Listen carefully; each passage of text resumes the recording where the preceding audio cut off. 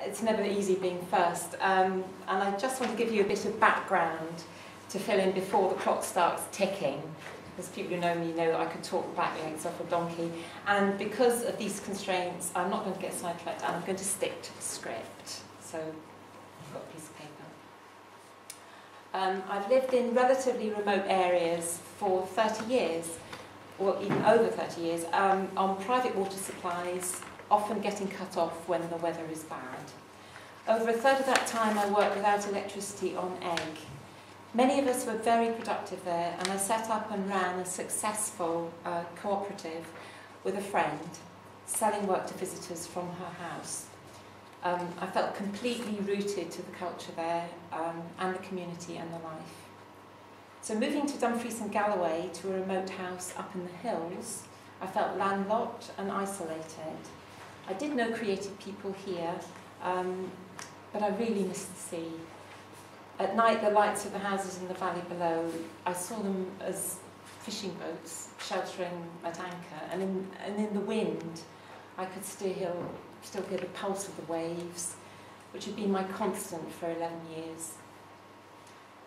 I admire anyone who makes anything well, we all do, I suppose, in what we would call difficult circumstances.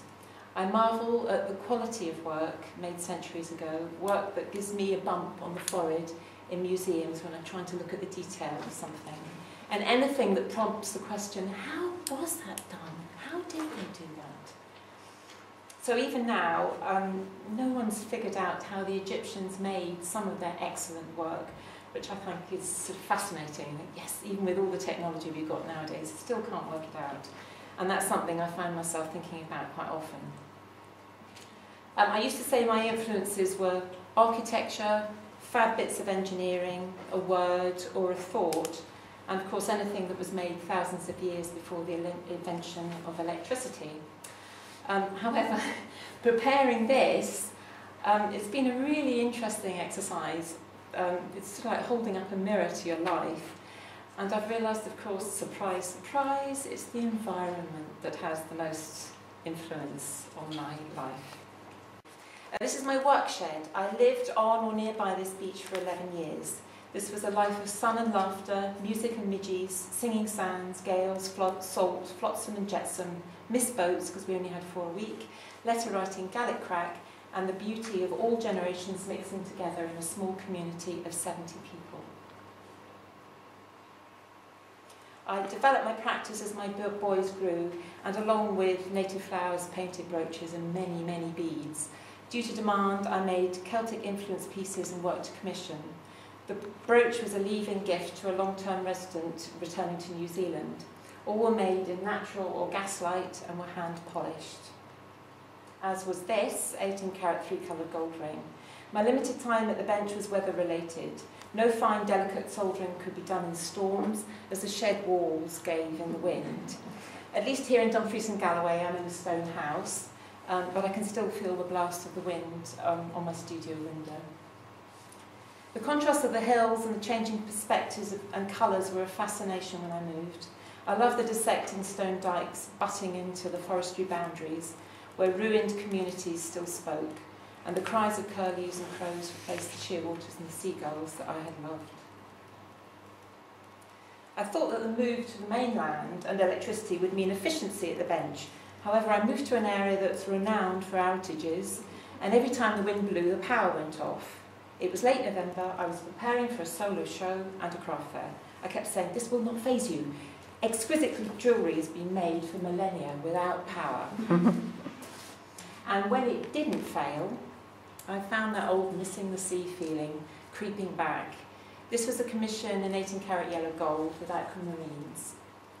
And unlike fish, it sat very well vertically. And at moments of intensity, I stitched that loss. This was indeed therapy for me and one of my sons, aged 9. On a rainy day, I asked him to count and thread the beads onto the silver wire before I worked them. 1,820. This berry has a tassel and a crystal ball, and he did know how to count, which is quite good. This is another late night deadline. The weather was good, so the power was on. I'd been working on fine details, and when I felt the midges getting to me, I looked up and couldn't believe my eyes. The room was full. This is the light bulb, and under it, the work that I was meant to be posting in the morning. Light on water, a twinkling shore, the flopping of lazy waves on a moonlit night. The sea really did sneak, or seep even, into my work. And it's sort of obvious when using pearls, though. You know, yeah, here is the shore and the waves breaking from one tip of the bay to the rocks on the far side. And there's the old fishing nets that we used to drag up from the shore and used as windbreaks. But my work changed in 1995, when I had a second solo show at the Open Eye in Edinburgh. I began to feel more settled here in Dumfries and Galloway, and I started to focus more on the future and building a wider reputation on this much larger island. Using a 0.3mm Brit, drilling all these pieces could only be done in peace and quiet, which in a house of heavy metal guitarists was always very late at night. The fine wire had to be carefully threaded and tightened to almost a musical strength. And more brooches. I like making them. They always contain memories. These are hollow, something someone recently told me was difficult. I just smiled. These still reflect my feeling of isolation and loss, but a trip to Egypt soon dispelled my nostalgia for sand. And all my life I've been interested in how things work. As a child I watched my father use his lathe and was fascinated by the cleanliness of the lines and the curves. These rings look engineered, but they're handmade. Any great engineering thrills me, and I'll never forget the visit to the workings of London Bridge as a child, all those beautiful cogs and pistons. And these brooches pay homage to a day in Gateshead when the Baltic opened. They're adjustable with tiny hinges.